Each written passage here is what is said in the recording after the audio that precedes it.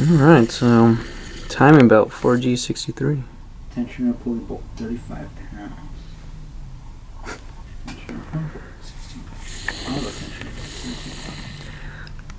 pounds. So looking up torque specs.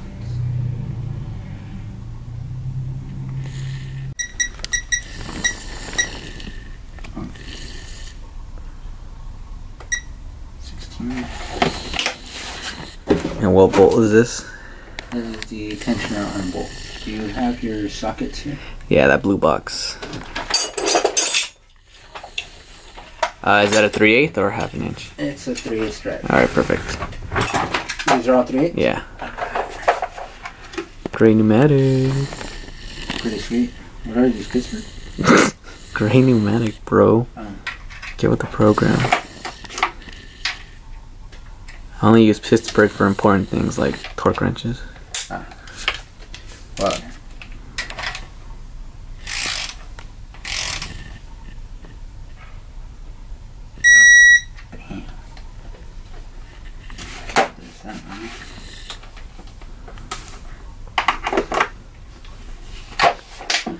That was 16 foot-pounds for the tensioner arm. Now what? Idler pulley.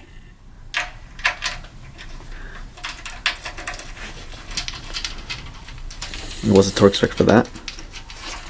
I believe it is, let's see, 27 pounds. And you use blue Loctite for everything. Yep. Keeps bolts from vibrating loose. Make sure there's a proper torque setting on it. Where's the fun in that? Man. Reliability, who needs that? Yeah, exactly. I like when my timing belts skip. I like having to replace valves every once in a while. Exactly. Every 3 months. Fuck it. Why not? Fresh head all the time, bro.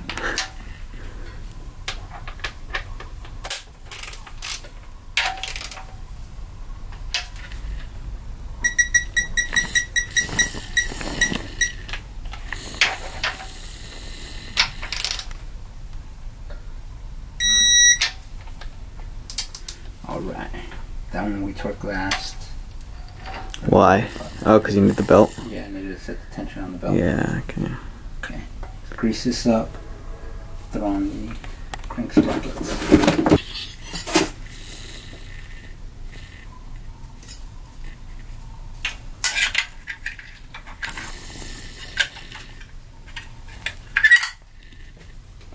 Nice.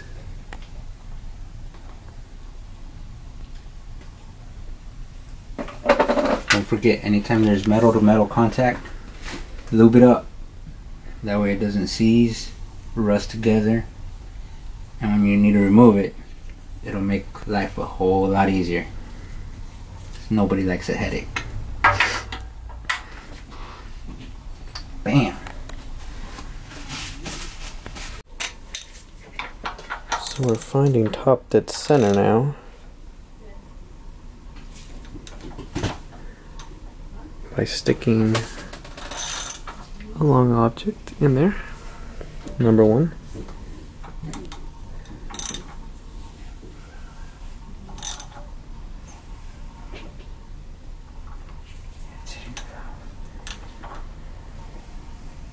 Okay. Turn the cams.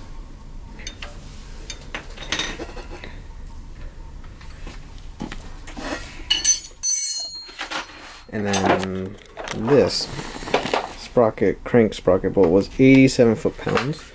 And how you tighten that, you put 2 flywheel bolts in here.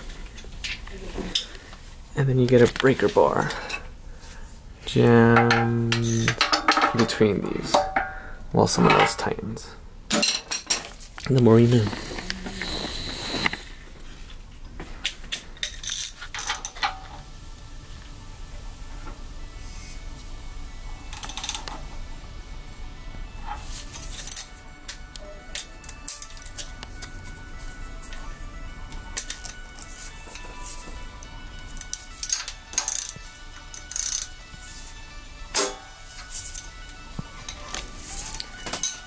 Trying to find top dead center without hitting the valves.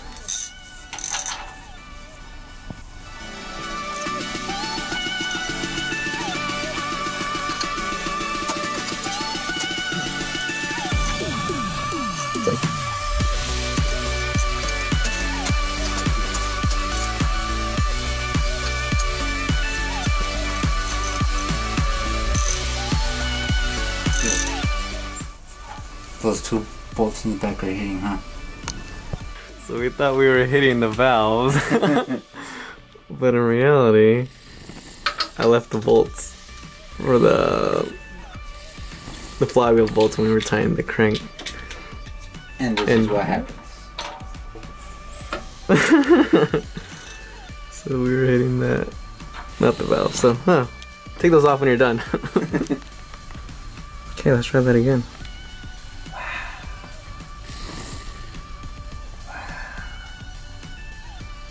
That is pretty much TDC because it's going to start coming back down. Yep. So, the timing mark lines right up. Damn. So we found top dead center. Awesome. And are the cam gears lined up? Cam gears are about to be lined up with this thing. Oh, okay. Makes life a whole lot easier. And this is the J Racing timing kit. Yes, sir. What thingamabobber? I might need an extra set of hands. Okay. Which way? Bring yours to the left. A little bit too much. Bring it to the right. Right there.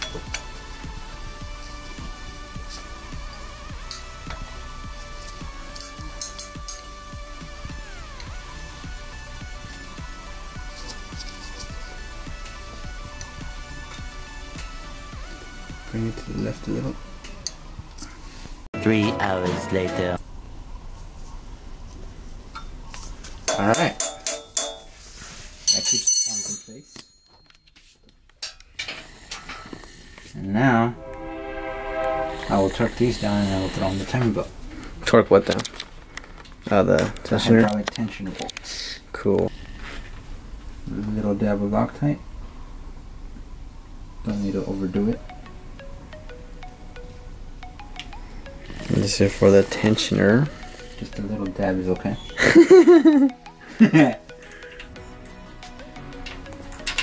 We ain't no fans of the Panthers in here. And these are 17 foot-pounds, right? Right.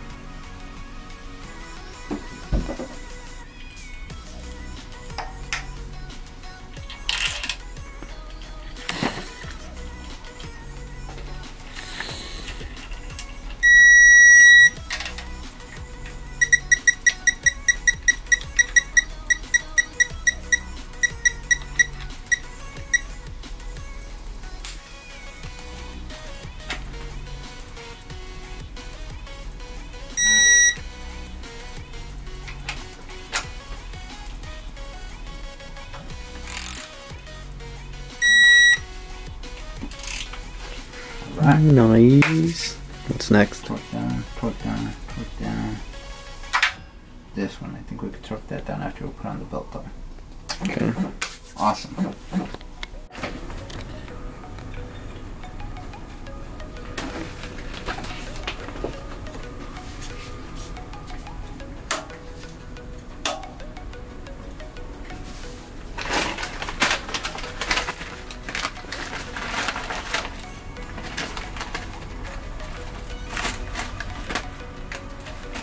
Zip ties to hold it on the cam gears.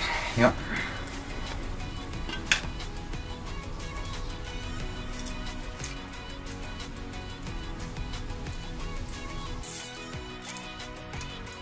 And then you run it like that forever. Yep. Nice. Some people use those little bulldog clips. Oh yeah, the paperclip thing. Those work just fine also. Okay. 17s again.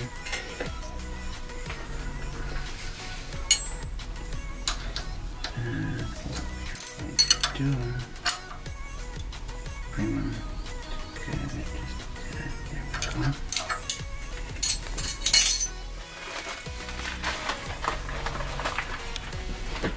You want me to hold it? Sure. Thank you, sir.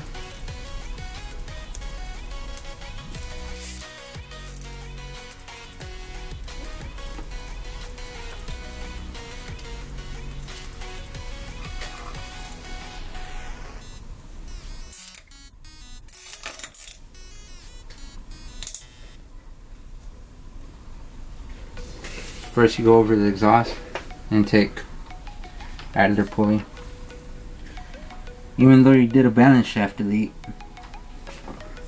Just superstition. yeah, Mark that teeth up with that arrow. arrow to the arrow. Bam. Okay, now bring the crank over.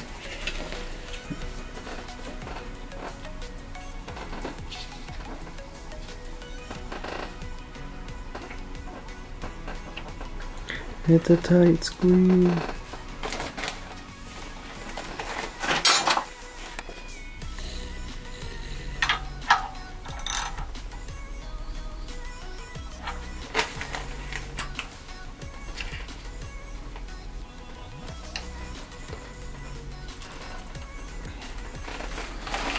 And what do you line up the main one with?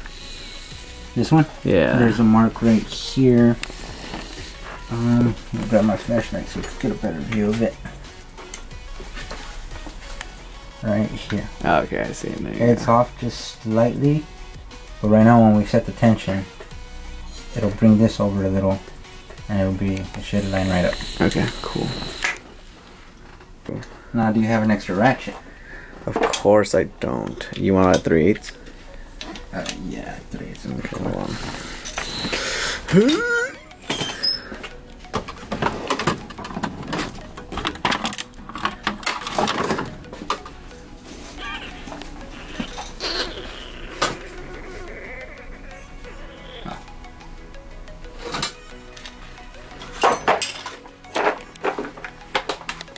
I believe this is a 14.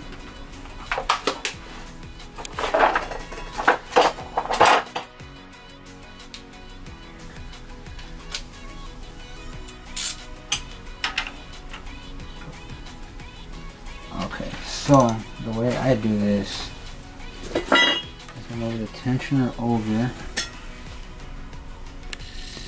until it puts stress on the tensioner arm, Okay. and this moves freely. Okay. So the pin is moving freely Yeah, from the there we go. tensioner. Very little to no friction. Okay.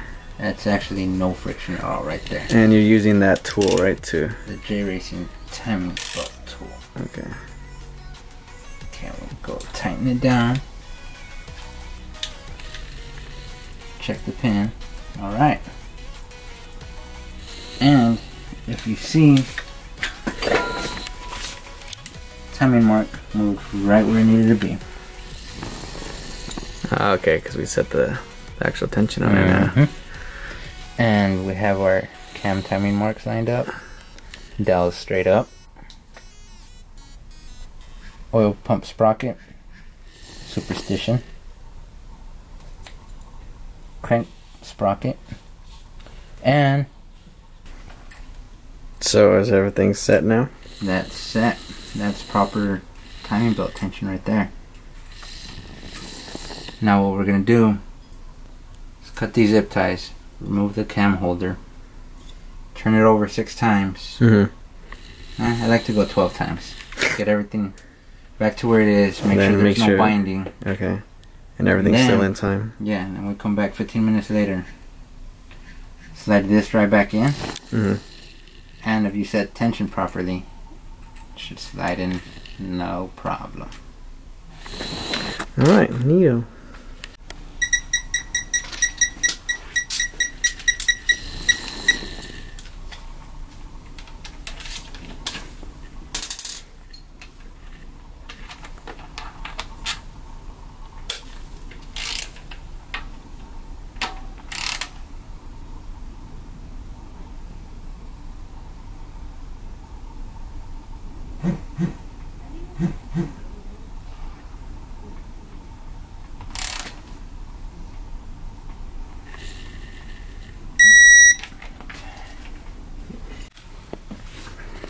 So zip ties have been cut.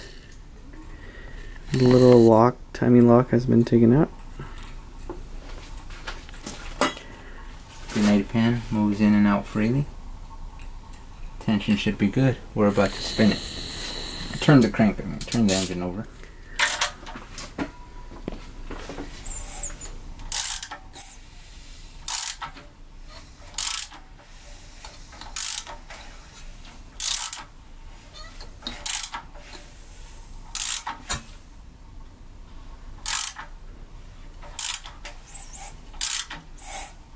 I hear compression. There's one.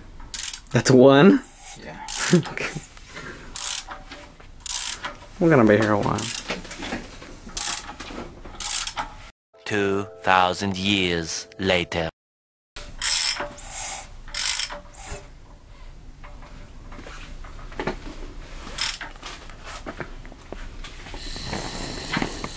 Lined up, lined up, lined up.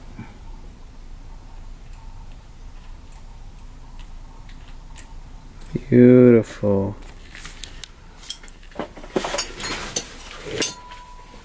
Alright. Timing is set.